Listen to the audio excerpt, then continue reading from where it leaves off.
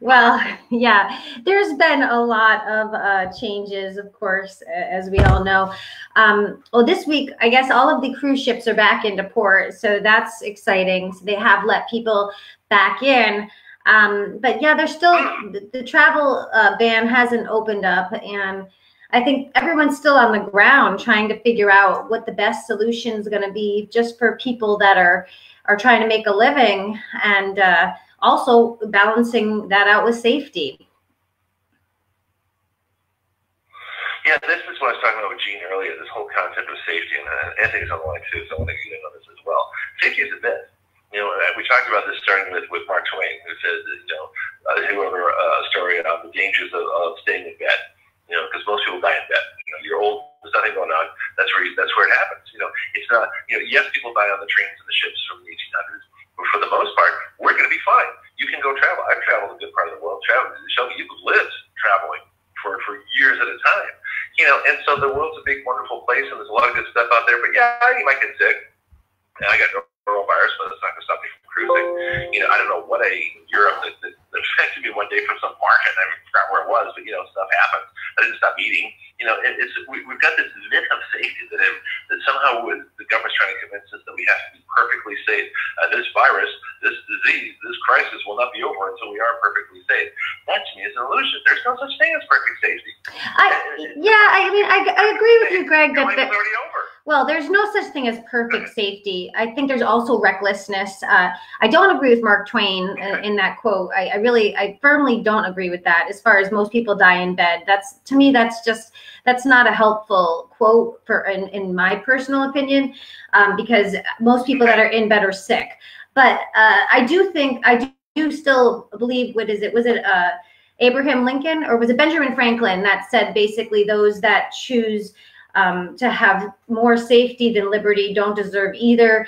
I understand where he's coming from there, and I think again and again we really need to look at history and try to isolate ourselves from this one moment of fear that so many of the people are living in. And of course, we're all a little scared. Unless you're crazy, you'd be crazy not to be a little fearful of this virus, because there's no immunity to it. I don't believe that they've been completely either honest or correct in the fact of saying it's just people that are immune compromised. Not that that's good, but we all understand that they do have a higher risk. Ultimately, but I think, we have seen enough healthcare workers pass away, God bless them, that everyone should be tentative. However, how safe do you want to balance that scale of safety versus living life, or safety versus going into, the back of the Depression where we're going to be in line for rations? And, I feel like that's really the question, because people, we're not in the same boat. I think this is one of the biggest quotes. We're not in the same boat. We're just suffering the same storm. Some people are in yachts, all those people with jobs that have money coming in, that are standing on the totem, on their soapbox saying, we should lock down, we can't lose one life. Those are people with income. So if you're one of those people listening now, I feel like you should really try to be empathetic to the single mom that has no income. Did you know, I found out today that Florida, for instance, Florida has over a million unemployment requests and only 40,000 filed paid claims. So 1.5 million have claimed for unemployment in Florida alone, and only 40,000 have been paid since March.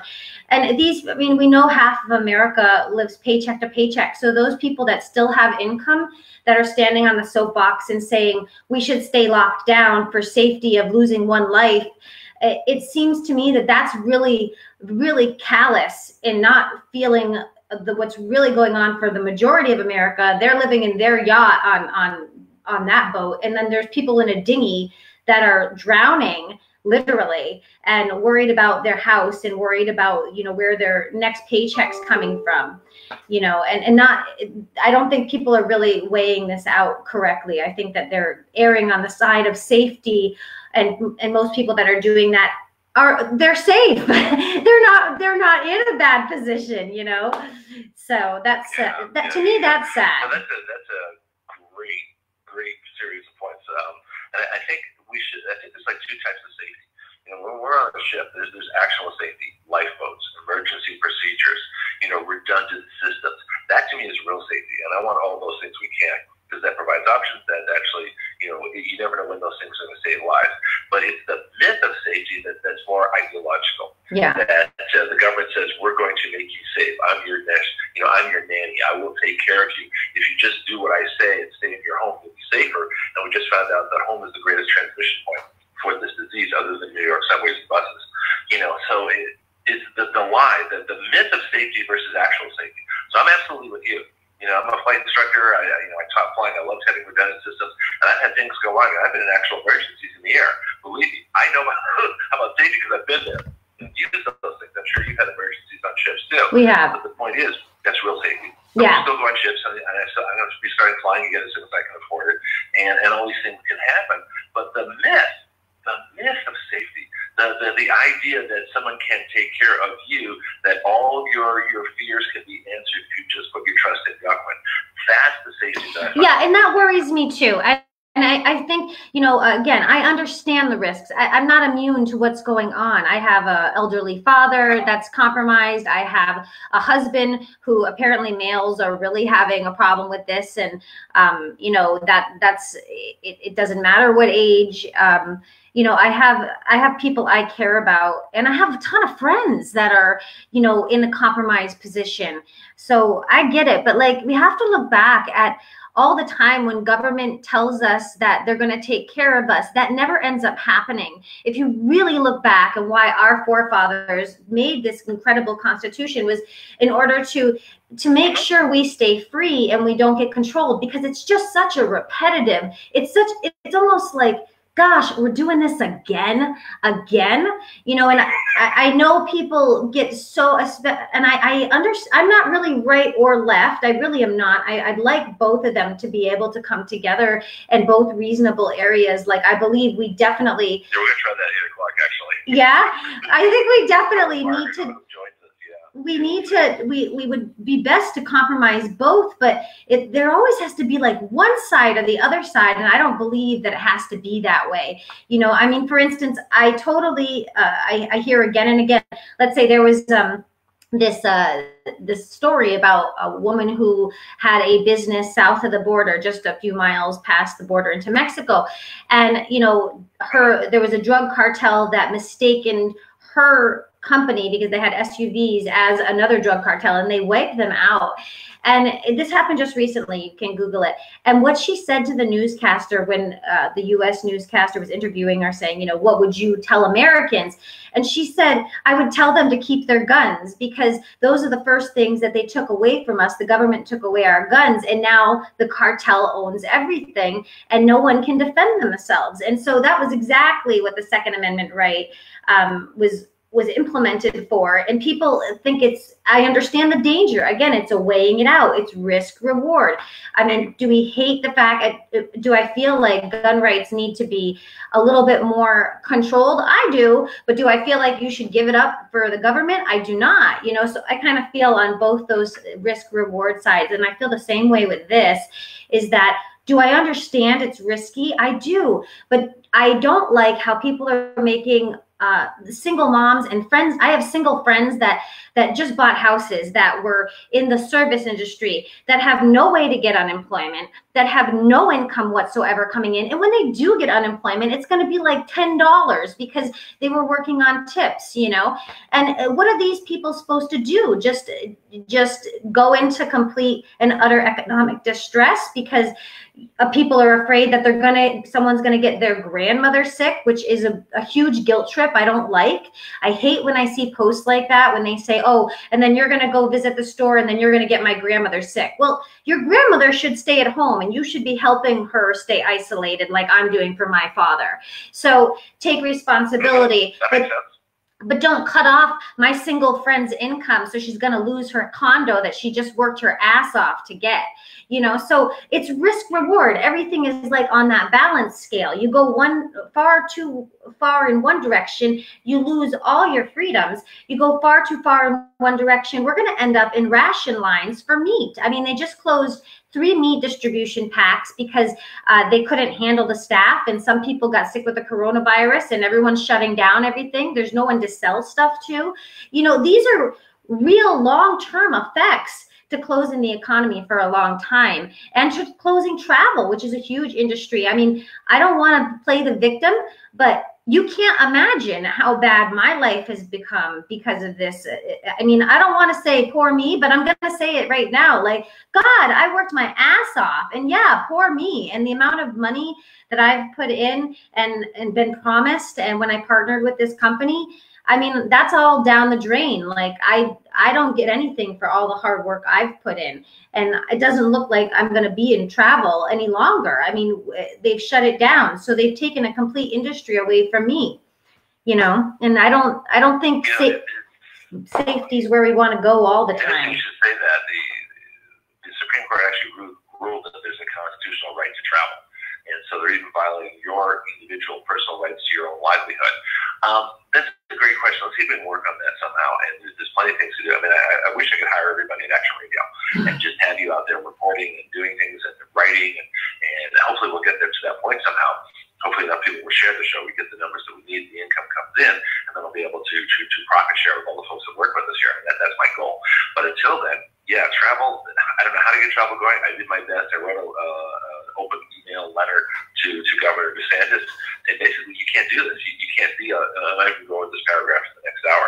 You cannot be a law unto yourself. You cannot write the laws, judge them, judicially to be correct, and enforce them all by yourself. You cannot be a law unto yourself. That was basically the main thrust of my letter to the governor. This is why all these laws are illegal and unconstitutional.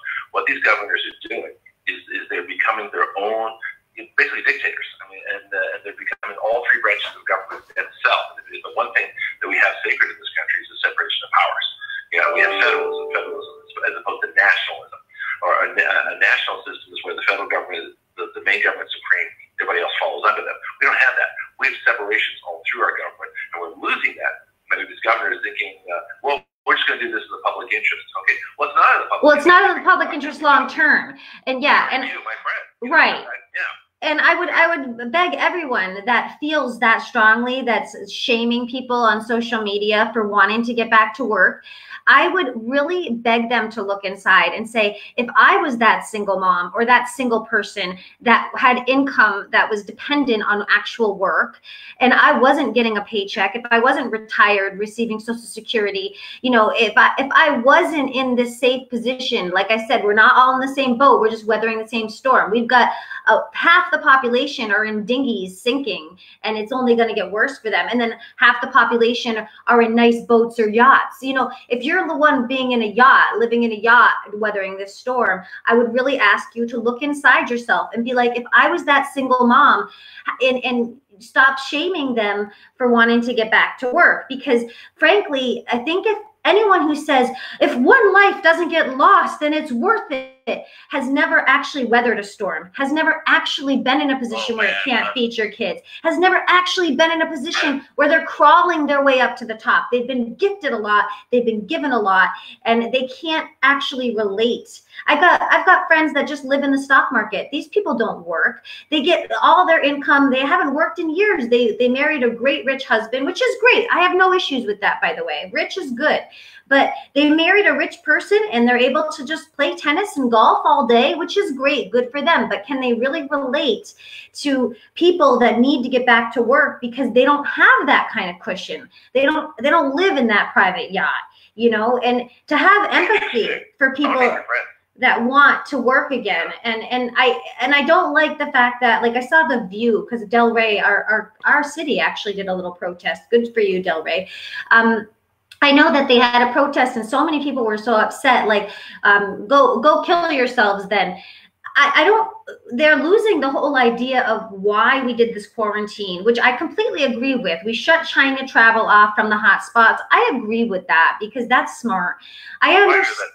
And I understand. Good. Don't import a disease. Yeah. Don't close up the country. I gotta slow you down just a little bit because you're on a roll and you're absolutely. Yeah, you got more people to interview. I know. Well, thank you so much for having me, though. And I just feel like people need to weigh their options out and be a little bit more empathetic to everybody else that does not have an income, or those million people just in Florida alone that don't have any income because only 40,000 people have been paid out.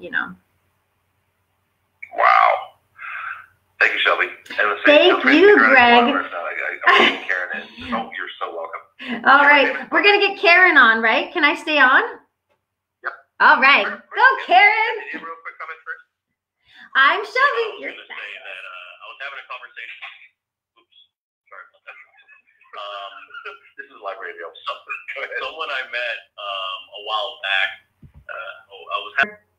And citizens allow them to have more control, you can guarantee that it will always go badly. And then you end up having to have that revolution.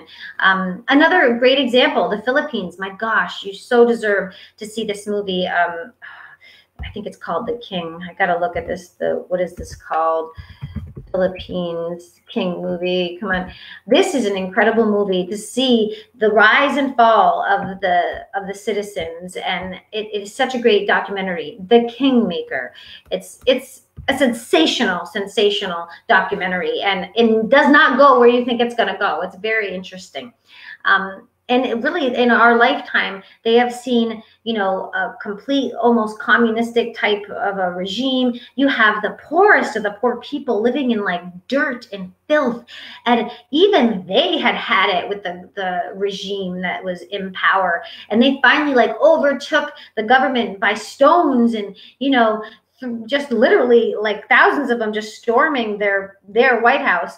And then it just ends up being the same old thing. Nobody got out of it. They went from this ruins to trying to be a good thing. And, it ends up that greed and power and money and end up infiltrating anyway. So anyway, the Kingmaker, you really deserve to see it. But as far as the America goes, I'm hugely patriotic.